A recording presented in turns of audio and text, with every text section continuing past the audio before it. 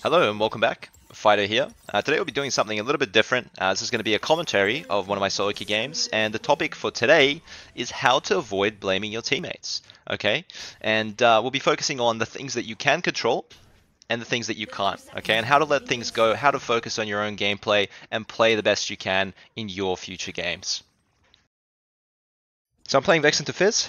This matchup is pretty good for Vex. I had the counter pick in this game. I saw that I had Camille support. Camille's a great champion for Vex.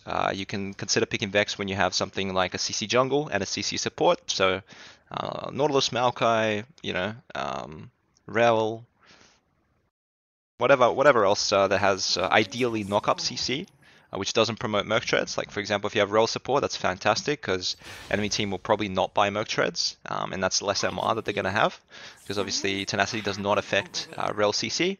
Now here I know that Fizz likes to go for the Raptor's Wood, and Bel'Veth can also late invade, so I'm just playing for the couple of autos on Fizz, zoning him off the wave, but keep in mind I'm not using my ability. It's important that you're just patient. You can always proc your electrocute from just auto attacks. So in general, if you're playing as a melee champ like this, just hold your spell until you can 100% land that fear. I do the pull like I usually do, which makes the enemy minions not focus fire mine rather. And Fizz has to walk up 3 times to get the wave, and we get a nice little trade where we do the empowered auto from his E into our E into another auto. So we get a nice little chunk, break the aggro really fast. And keep in mind, I'm just slow pushing. This is something you guys should do, is especially if you get a favorable chunk, make sure you don't rush the wave. Make sure you're not pushing too fast. Try and build as big of a wave as possible. You saw there that I'm only using my E to harass the Fizz when he's actually away from the wave. So I'm trying not to actually damage the wave while harassing Fizz because I don't want it to crash too quickly.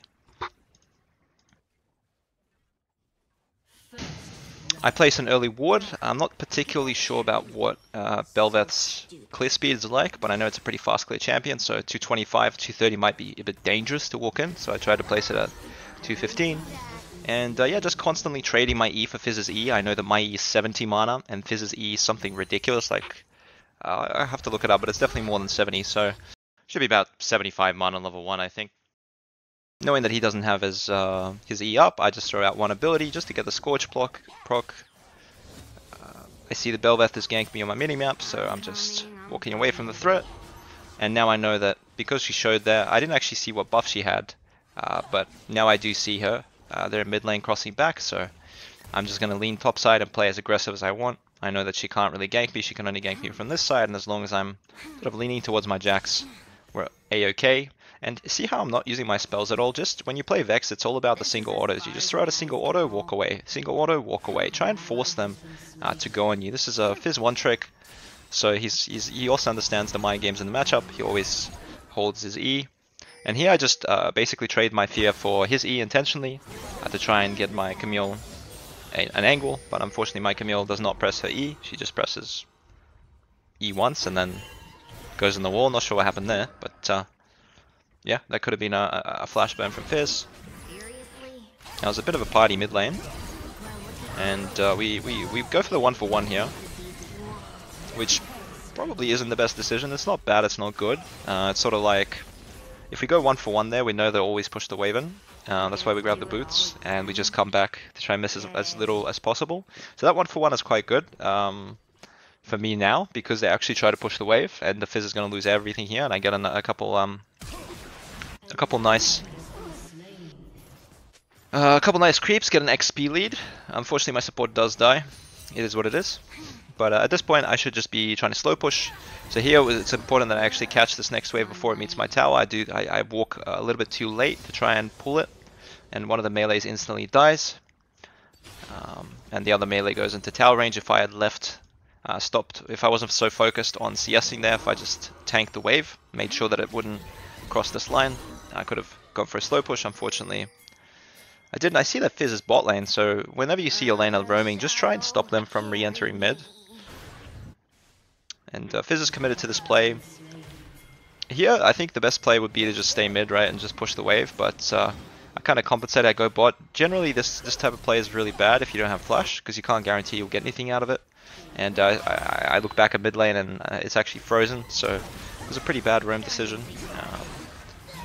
We do get a kill out of it, but really it's just not a high percentage play. If I didn't get a kill there, it would have been horrible for me.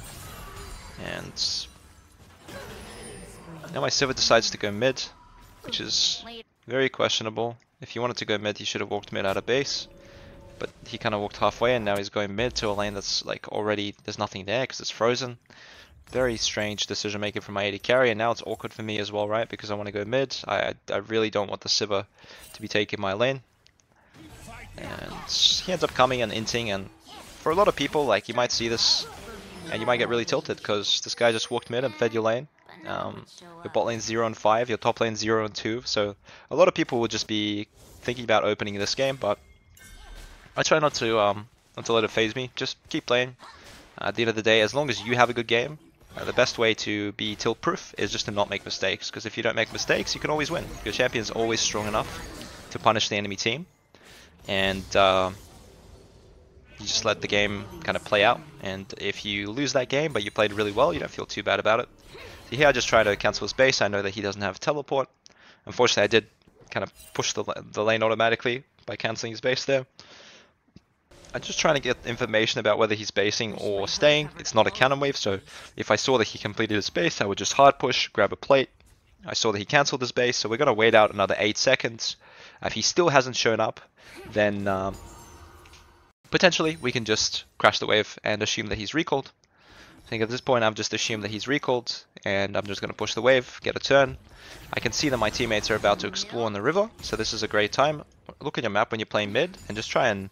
When your team is all on the same map, so on the same line like this, you're all pressuring at the same time, it's a great time to just push your wave and link up with your team. Here I'm just playing for the plate. Realistically, it's quite dangerous for me to be here because Bel'Veth could be ganking me from bot side, but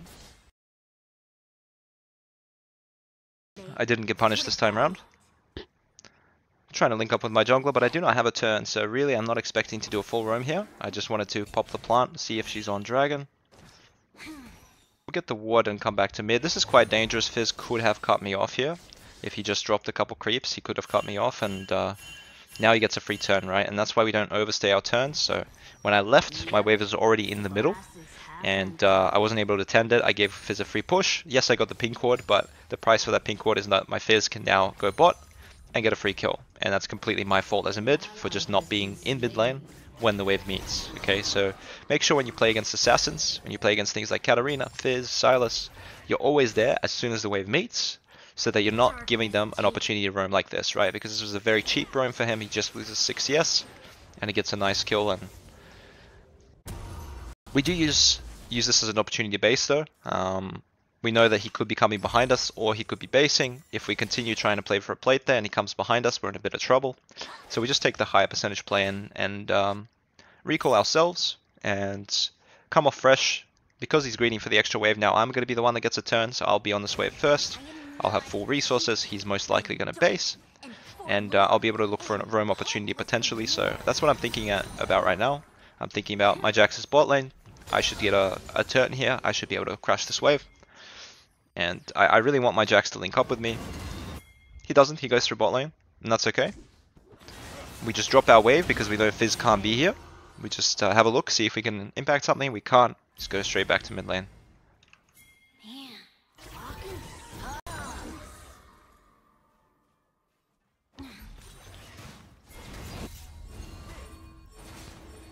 Now my team's starting the dragon. I'm trying to let my Camille know that she needs to watch out for the Fizz, but she's not marking the Fizz.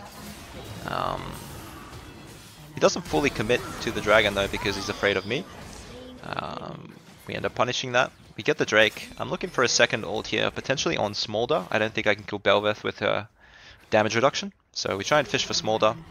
Just out of range, just on the tip unfortunately, and because we're already close to this lane, we're just going to grab the farm. Here my AD is actually going mid, but realistically he should just go bot because there's equal waves in both lanes, and if he doesn't go bot here then we'll have to lane swap afterwards. So I asked him to go bot, and then he was walking mid, and then I cancelled my base because I assumed he's just not going to listen to me, and then he listened to me, and it's a bit of a frustrating scenario. You know, this can happen in your games where you've just spent 8 seconds basing, then you cancelled it, and then you have to rebase again. That's 10 seconds gone. It's very easy to get tilted by that, start typing to people, but it's important to just keep a cool head. You know, just leave the past in the past and think about how you can win the game.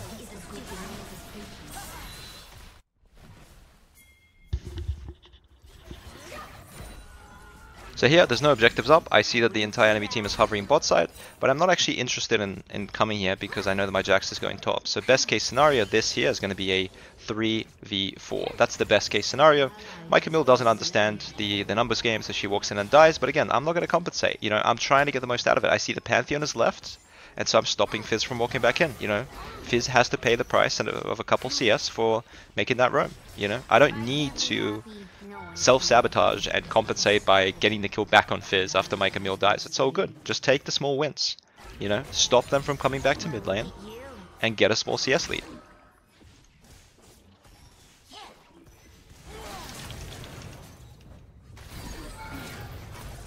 We get a nice little kill on Fizz here. Wait for his E to be down and get the full combo. Didn't respect our ignite, and we've now got 6 Dark Seal stacks. And if you look at the top right, it's not looking too good. You know, I've got 4 out of 6 kills. The rest of my team has died 14 times. But again, we're just not participating in losing lanes. This is a really important concept. And if Pantheon decides he can kill me, he's feeling strong because he's having a good game. My bot lane's 0 and 9, 1 and 9. My top lane's 0 and 4.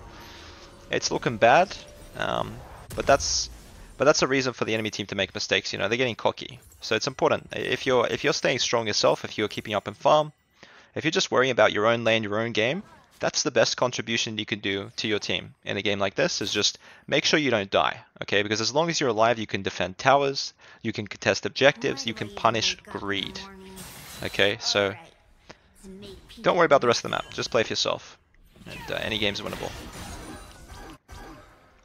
Here again, I see that my whole team's bot side, right? So I'm considering roaming bot, but I see that Fizz is there way before me, so I don't even bother with it.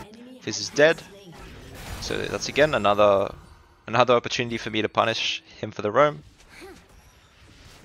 Just hit the tower, play for your lane. Don't try to salvage by going here and killing Bel'Veth and winning both sides of the map. Or I'm just telling my Jax, hey, if you can play for wolves, that protects me. I can get this tower, and I can protect you. If Bel'Veth's here, you kind of just help each other, right? So that's a good suggestion. My Jax there was considering going to Grubs, but I knew that there's just no way that we make it there in time. And even if we do, that Pantheon ult, and it's just a 2v2, 2v3 at best. So we play for the mid tower, we take their camps. I try to help with the knowledge gaps. And I'm not getting overly greedy, you see? You know, I've got 8 Dark Seal stacks. I've got way more to lose than to gain from killing this Fizz. Like I said in my coaching videos, you got over 1,000 gold, just consider basing. So here I'm contemplating basing, but I think we have one turn to go bot, because the jungler showed topside after doing the grubs. So I go here. Make a very quick play, get a little bit lucky on that Vex ult, and get another 2 kills. And instantly, immediately, as soon as we get the 2 kills, we go to a bush that is safe, we go to a place that is pink warded, and then we just recall. Okay, so don't overstay, don't try to take this guy's plates, never do this guys, never share plates with your AD carry, never share farm with your AD carry. If you do a roam, as soon as the play is over, immediately just base. Just base and run back to mid and pick up the rest of your farm.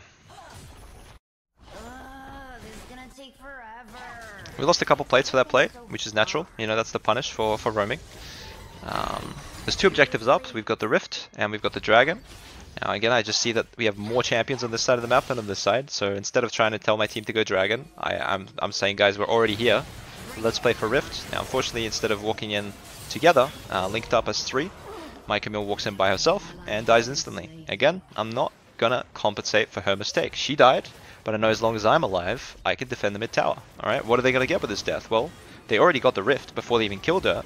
You know, it's just the Dragon for them. But if I died there as well, then we would lose mid tower and the Dragon. So, it's good little awareness. And knowing that they're all going bot side, I'm considering making a play on Darius. I think at this point he's got a 700G bounty. It's a really good look. This could be a huge amount of gold. And again, once we kill him, there's also an objective for us to take. So it's a really high value kill. I try and pink the most common spots. The most common spots from top laners will be the ward that you just saw. It can also be warded over on the blue bush. Over the blue wall. So you kind of just have to pink or sweep that. And just be really patient with your ult when you're playing Vex. You know, I know that I can't kill Bel'Veth if my ult hits Bel'Veth. And my goal here is to either kill Smolder, because I know I can one-shot her, or obviously the 1k bounty there is fantastic. So we're more than happy with that. And again, I've got the big eyes, right? So don't push your limits. The fight's over. Is there an 80 carry to catch this wave? There is. So I'm just going to let the Sivir catch the wave. You know, I'm not going to greed. I'm not going to go for camps or anything like that. Just immediately base, run to a free lane. You know, you've got a top, your mid. All right, top, you and the 80 carry need farm. Okay, so when your top is top, your 80 carry is mid, just go bot. Just put one person in each lane so that you're min-maxing the farm as much as possible and getting the most gold as a team. All right, it's not just about your gold, it's about everybody. So try and be efficient with the farm.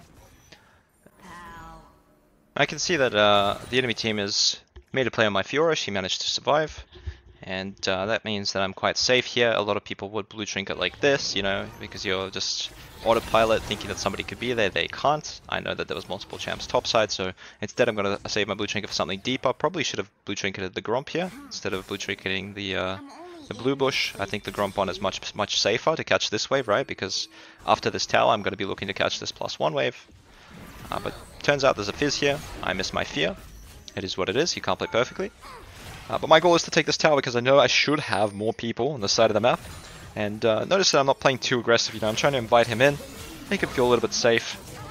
And he ends up dying to my Camille. Pantheon does the compensation thing that we talked about, where his teammate has clearly made a mistake, but instead of just letting him go, he goes and dies as well. So a bit of a chain feed, a great sign for us. A good way to win solo queues, just to, after killing one guy, you try to kill another. And here I'm inviting the chain feed. I'm hoping, I've got 4 champions here right now. It would be fantastic if they try to fight us.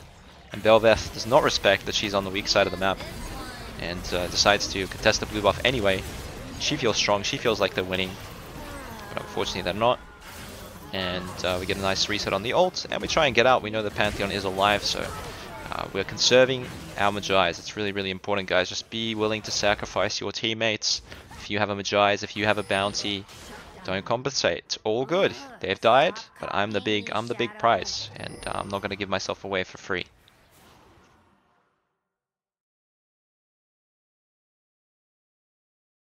So a good rule of thumb to follow is, once you've died bot side like this, don't ever walk bot side again, okay? Because there's going to be wards here, you know, here, Pantheon's just placed a bunch of wards. There's no point going in that area because there's going to be no kills for us. So what we're going to do is we're just going to go walk mid and try and fight for this, right? Just consider, okay, I want to play on the opposite side. Yes, there's a big wave bot, but I know that somebody has to play for this red buff, right? Somebody probably will walk to this red buff. So I'm just letting my teammates know, hey, I want to push mid. I want to play here as 4. You know, I want us to push these 2 lanes. I really didn't want my Fiora to come here, but she did anyway. And this guy's like 0-9 at this point, 0-8. And we just try and stay out of vision and try and look for a mid ult play. It's great to do on Vex if there's no urgency on side lanes, you know. There's no super big rush to catch this wave. Just look for an ult play mid. Fortunately here, I kind of landed on the wrong person. It doesn't quite work out for us as well as we'd like.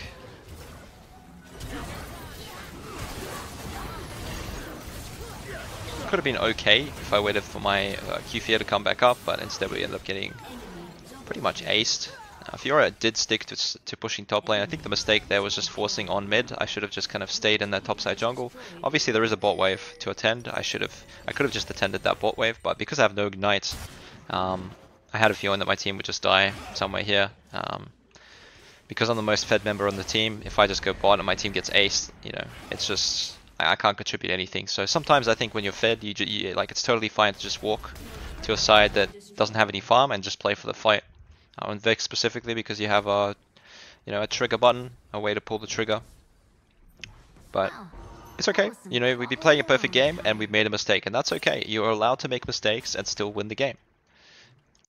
So here we're just seeing if they overcommit. The next objective is Dragon. We don't really want to fight the Dragon with our jungler being 1 HP, so I'm also just considering ulting somebody on the bot wave. And if nobody shows, then I won't look. But it looks like they're not defending either entrance. So the way that the reasoning here is, the reason why we're contesting is because they're actually giving us a double flank, a double pincer. Nobody's marking either side. So whenever you find this on Vex, it's so easy for you to find an ult angle because I could really be standing anywhere. It seems like they haven't warded either side of the Dragon, and when the enemy team is corralled like this and you're coming from 3 angles, it's just so hard for them to fight. So it's all about the patience, really. It's just about going in, starting the fight because I can see that the angle is good for us. I know I can't one-shot Darius, but I just want the fight to start there because we're coming from 3 different angles and they really are corralled into this one path. And so we end up just starting the fight, not really one-shotting anyone, just kind of acting as a Lissandra, so to speak. And I'm trying to get my teammates to commit mid here because I know that we can get both objectives and there's really no reason for us to only get one. And the problem there was my Sivir hitting the dragon. I think if Sivir went mid, this would have been a bit easier. I do kind of compensate here as well, like we're going to get that tower regardless. I don't need to die for it, especially with Magi's. But I'm just a little bit tilted from people not listening to me and only assigning 2 champions mid there instead of 3.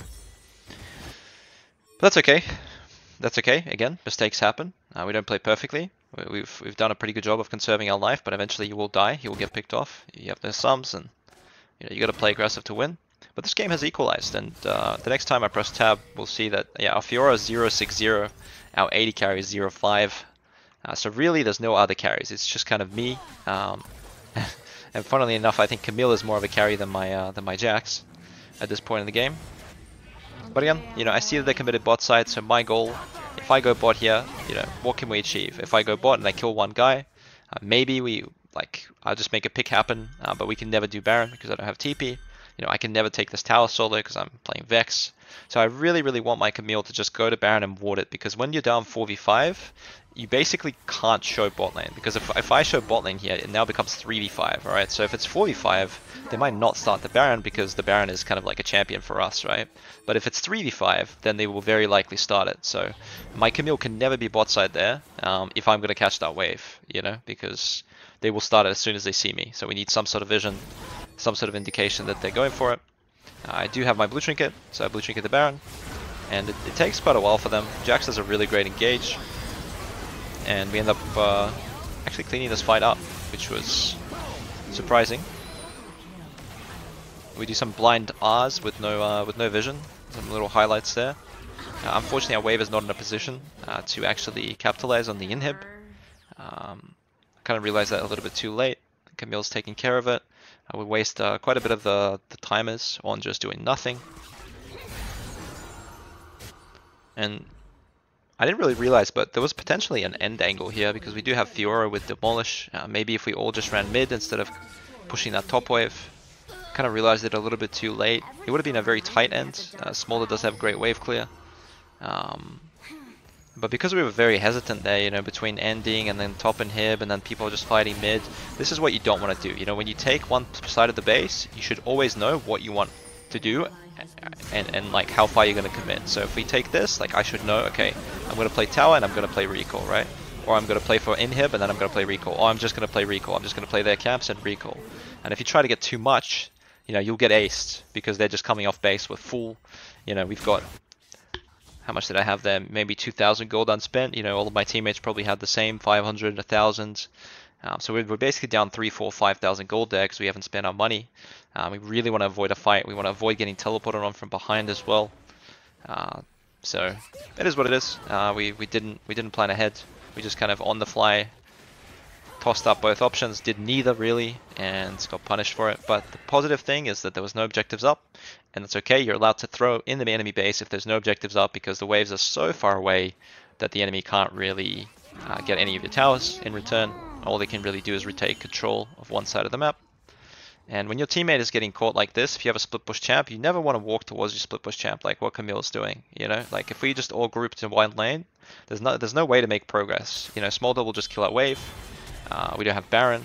So this is just really, really bad decision making by my Camille. We should be playing here to help our Fiora. We can help our Fiora by playing away from her and making sure that when everybody commits to kill her, we can actually get something in response.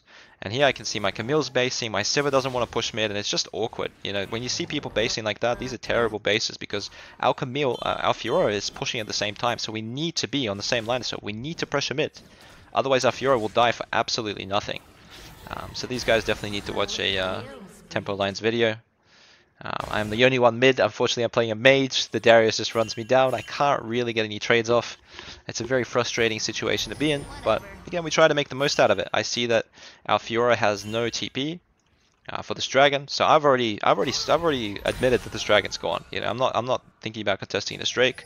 If the enemy team commits to it, I'm more than happy to just trade some top waves, potential inhib backdoor. I see that they're committing to me instead, which is pretty interesting considering how soon the Baron's going to be, the Dragon's going to be spawning. So we end up greedy for one more wave, just to get our item. I think we already had our item, so we could have actually based a little bit earlier. Got our void stuff, and I continuously just try and ping. It's important that you just keep sending the same message until it's heard. You know, there I can tell that my message has not been heard because my champions are still in the vicinity of dragons. So, but in the end, you know, I think we pinged enough. We did like 20 pings, so our team did not suicide at the dragon. Very, very happy with that. And yeah, when they're all bot side like this, you just need to take the other side of the map. You just need to take control on the other side, or of course engage in mid is totally fine if you're playing Vex. And here I am I am a chat muted, and I see my Sivir basing, and I'm just telling her, please stop basing, man. We need to be on the same line as Fiora and actually pressure their base. Actually get a trade off. They should be getting punished for this bot play. The punish is not to run bot, because by the time we get there, our teammates are either dead or they're alive. The punish is to take their base, to trade something on the other side. So if you're confident about these concepts yourself, you can really just shock call any solo queue game. But you got to be confident to make these kind of calls, because your teammates will often be a little bit unresponsive. And here, my Civ is trying to backdoor the Nexus instead of killing these champs here and winning the game, which yeah, we're trying to get the most out of it. We're playing pretty well mechanically, just trying to space as well as we can. But at the end of the day, this Darius has double magic resist items and a Sterex, which I didn't see. So there's not too much we can do here. If Sivir just moved in the, I mean, this skirmish took about 30 seconds and the Sivir didn't move. And here at this point, I really just want to sell my items and go to the happy bush. Just because of what my Sivir did, because if she just walked up, we would have killed them and ended the game. And I do know that if I unmute here and I try to type the Sivir, it's going to be just bad for our win chances. You know, this guy's already not trying to win, so what you can do is you can just report them. You know, just take your frustrations out in a way that doesn't, you know, make things worse. Like if I report him, it's a silent method. He probably won't get banned or anything, but it's just a way for me to let out my steam without typing. So just think of like anything you can do if you get frustrated in the game because you feel like someone's griefing. Just anything that's not typing. Do not type, because typing will just make the Sivir, who's already not trying to win, like he's not trying to win, but he's not trying to lose. He's just he just doesn't care about the game. You know, because something went wrong and he feels like he's playing below his level and he doesn't want to play. He wants another shot. He wants to start from the beginning, and make sure not to trigger him is my point. When people get emotional, don't trigger them. Just don't talk to them. Cut off the communication and let your play, you know, do the talking. And in this case, I just wanted to type that I want Fiora to be bot and 4 to be a Baron, because a lot of the time people will play 3 lanes, and if you don't have an inhib down, there's really no reason to play 3 lanes here. If we play 3 lanes, we won't be able to trade. People will get picked off.